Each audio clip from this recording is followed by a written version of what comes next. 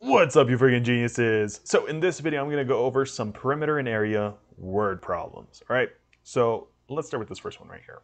It says, find the length of a rectangle with a perimeter of 50 inches and a width of 10 inches. All right, so the first thing you always want to do is draw a picture, because that's going to clear up a lot of things. So we're talking about a rectangle, right? So let's draw a rectangle.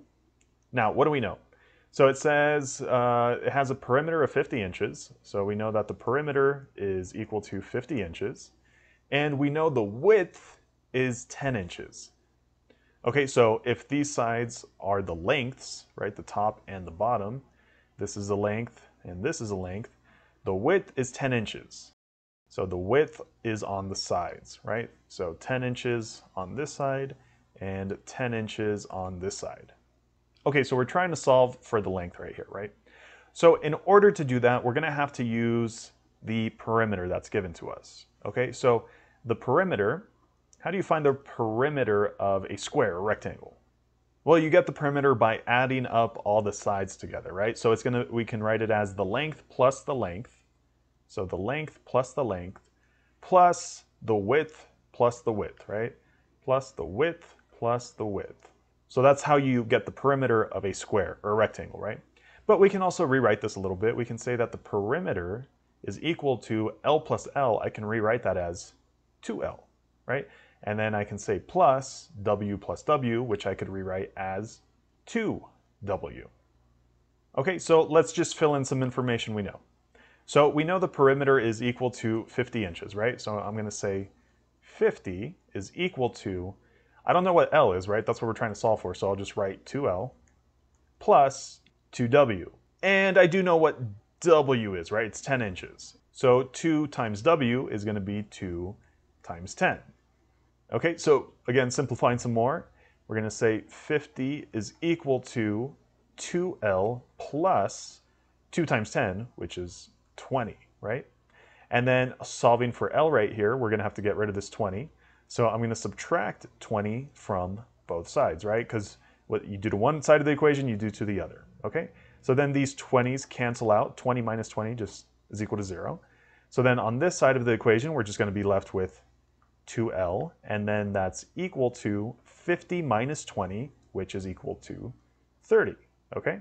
Now, lastly, we have to get rid of this 2, right? So in order to undo this multiplication, we're going to divide by 2. And what you do to one side, you do to the other. Okay, so then these 2's cancel out. So then on this side, we're just going to be left with L. And then that's equal to 30 divided by 2, which is equal to 15. Okay, 15 what? We have to put units on it because we're talking about length, right? So it's going to be inches, right? Because we have inches here, we have inches here. The whole problem is in inches. So I'll rewrite it really quick. So L is equal to 15 inches.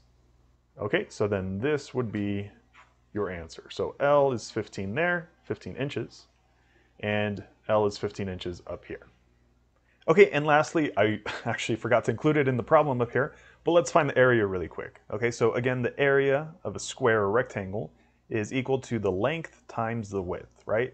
So then the area in this case is going to be the length, which is 15 inches, and then we're going to multiply that by the width, which is 10 inches. Okay, so what's 15 times 10? Well, that's 150. Okay, 15 times 1 is 15, and then you just tack on the 0. That's a quick way you can multiply by tens, okay? And then lastly, what's inches times inches? Well, inches times inches is equal to inches squared, okay? Whenever you're talking about area, you're always going to have a square right here, okay? So the area is equal to 150 inches squared. All right, so this problem says the width of a rectangle is 2 feet less than the length.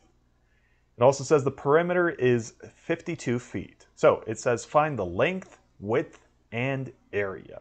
Okay, so first thing I always like to do, again, is draw a picture. So we're talking about a rectangle, right? So let's draw a rectangle. Okay, what else do we know?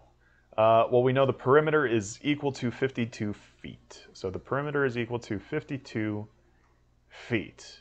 Okay, what else do we know? So it says the width of the rectangle is 2 feet less than the length. Okay, so that means we have a length here, and then it says the width is 2 feet less than the length. So the width is the same thing as the length, but it's 2 feet less, okay? So this is how we're gonna write the width. We're gonna write it as L minus 2 because the width is 2 feet less than the length. And we're gonna do that on both sides. Okay, so now let's set up our equation again using the perimeter. So again, the formula for the perimeter of a rectangle is the perimeter is equal to 2L plus 2W, right? But in this case, we're going to rewrite this a little bit because we don't know what the width is. But we do know what it is in terms of the length. So we're going to write this as the perimeter is equal to 2 times the lengths plus 2, and then the width, I'm going to write it as L minus 2. Okay, so let's solve for L in this equation. Now, filling in what we know, the perimeter is 52 feet, right? So the perimeter we know is 52. And then that's going to be equal to 2L plus, okay, and then what we have to do here is take this 2 and distribute it into these parentheses. So we're going to take the 2 and multiply it by the L, and then multiply it by the 2 right here. Okay, so 2 times L, that's equal to 2L, right? And then 2 times 2 is equal to 4.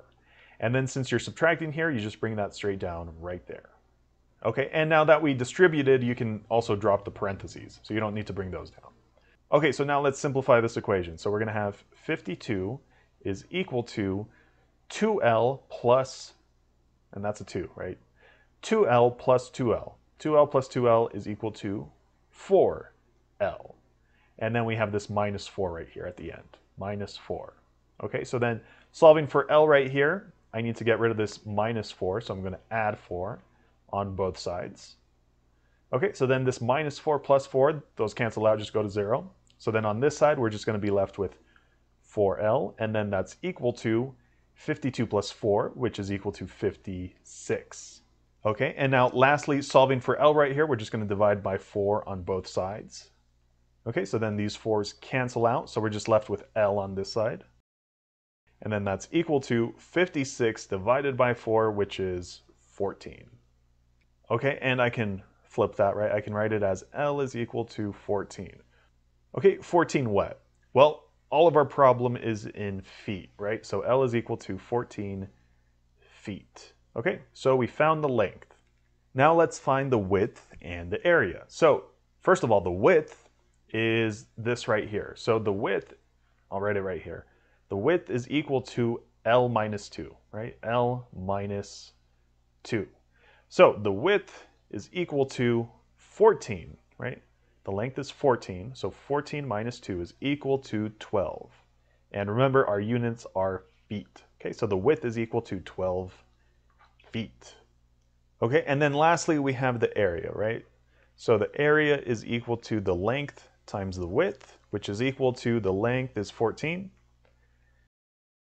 times the width, which we just found to be 12. Okay, so the area is equal to, well, 14 times 12 is equal to 168. Okay, and then the feet times the feet are feet squared. Okay, so then your answer right here is area is equal to 168 feet squared. So if you found the video helpful, definitely leave a thumbs up down below. And if you have any other questions or want to see any other examples, just let me know in the comment section below. Also, there's a couple playlists attached that I think you'll find helpful, so definitely check those out, and I'll see you there.